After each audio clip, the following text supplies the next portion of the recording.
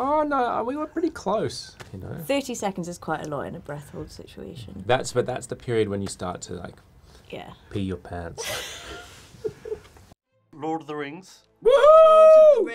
Rings of Power. There's a lot of expectation, huge fandom. How exciting or daunting is it to return to Middle-earth or to bring it back? I think it's kind of both, right? Yeah. It's exciting and daunting. All of the above. It's daunting, but it's mainly exciting. I feel really privileged to be a part of this world, and really excited to share it with everyone. Long time in the making, 3 years, so about time. This is an odd period because we've now seen it.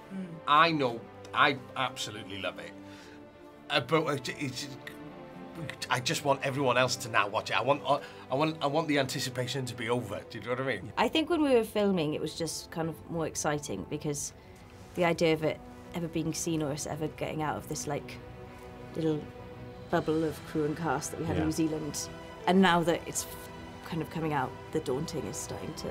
Yes. I mean, in a way, it's almost not. It's kind of it's introducing a new part of it. So it's, you know, this time hasn't been seen on screen before.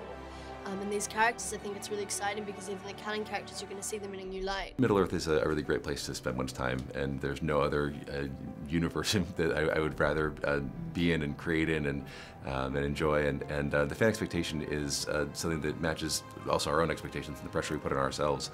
And, you know, we come to this as fans who love the books and love prior adaptations as well.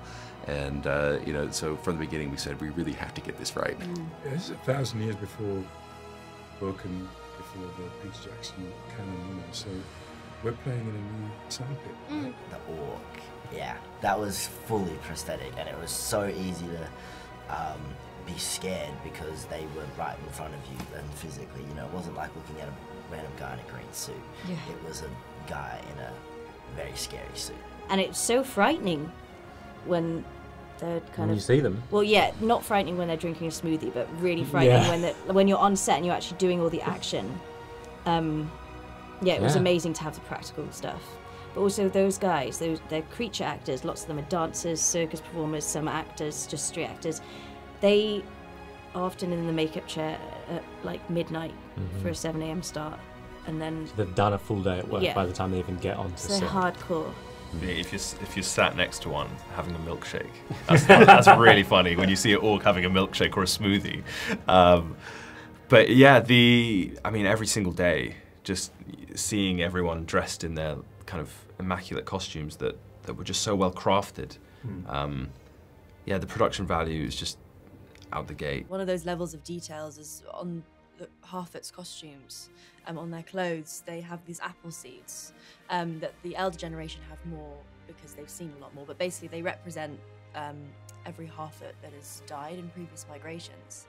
So that is just something that really, I mean, Markella said this, it really unifies the community together, but it's also so individual too because it varies depending on what Harfoot it is. So like that's just one bit of detail that was just there, and so you can only imagine like how many levels there are, and just how that really made you like fall into the world and become those characters. The dress that I wear in Linden, our costume designer Kate Hawley had basically found scraps of loads of fabric that was from the 1920s and kind of pieced all these pieces together, and so she really wanted some of the elven clothing to actually be old. So that was really amazing to wear something like that. I arrived and I hadn't seen any scripts. I'd seen one script, and I was very frustrated and wanted to know about it. And then one of the production managers took me around all the different, the armour and the swords and the staffs and the carts, and it was like having a slow immersion into this world, and it was beautiful.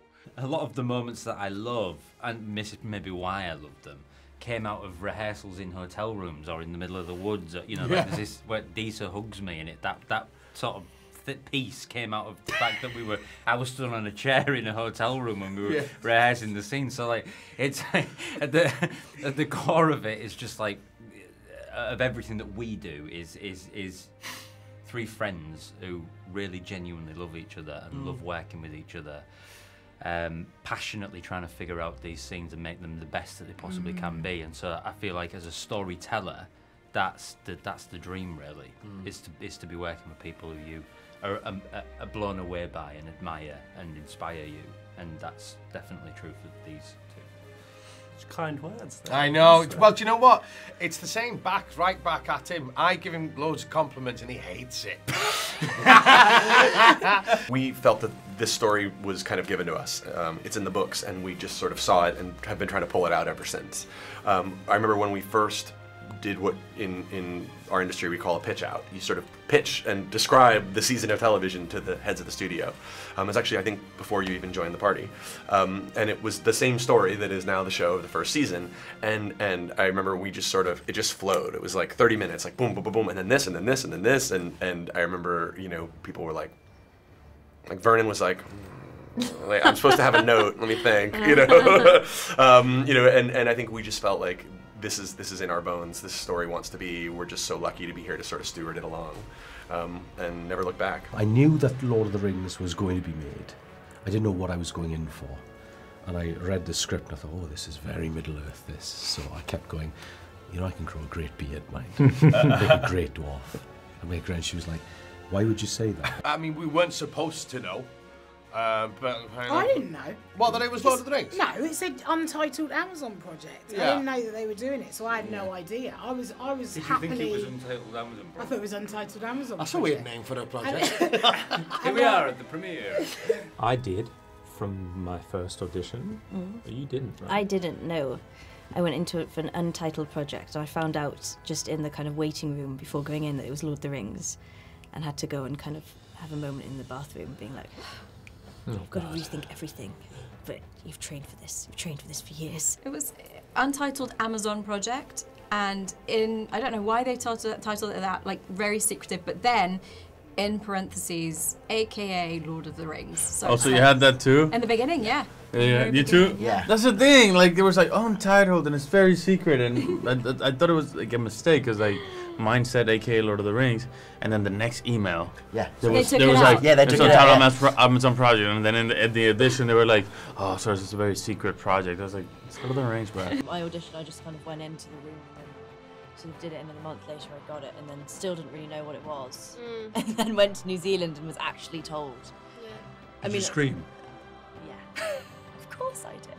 I think we all just wanted to be in Middle Earth in whatever capacity. Part of the wonderful privilege of being a new character, I had a hand at creating the movement for the Sylvan Elves, and especially mine, and so I brought in a bunch of different martial arts. I did Taekwondo, Kung Fu, Wushu, Tai Chi, and I gelled it all with Afro-Brazilian capoeira. I learned sword fighting, staff fighting, wire work, underwater, like deep breath holds, like there was all of that. There was so much of it, and Elvish, and a new accent as well, and how to move as an elf. I hadn't done basically any of the skills that I ended up doing. I thought I could swim, and then I remember after my first swim lesson, he was like, do a few lengths, and stopped me kind of halfway through the first length, and I was like, let's go back to basics. There's I was a lot like, of work to do. back to basics? I thought I could at least do this. But yeah, I swam, I climbed, I learned how to ride a horse I'd never ridden before. And yeah, we did lots of stunts, and the stunts were so much fun, because lots of that you did just feel like you were messing about with your friends as a child, like pretending that you had a bow and arrow or a sword. Horse riding, yeah, and that was very liberating, kind of being able to do some of my own stunts that I didn't think I was going to be able to do, and then being able to do it was like, wow. It was like the dream, you know, when you're like riding on a horse into battle, kind of, yeah, you kind of think about it as a kid, and then you're able to do it on set. So that was amazing. Tyro and I took like gardening classes, and just because of our roles, and also like perfume. I forgot we did that. Yeah. Just because I'm a herbalist, and he helped me with my herbology. What's that? What's that? Yeah, is it? Okay, well there you go. We had to learn to hold our breath and equalize and free dive and stuff, which was a real challenge. Yeah. Who can hold their breath the longest? Oh no, we were pretty close, you know. 30 seconds is quite a lot in a breath hold situation. But that's the period when you start to like pee your pants.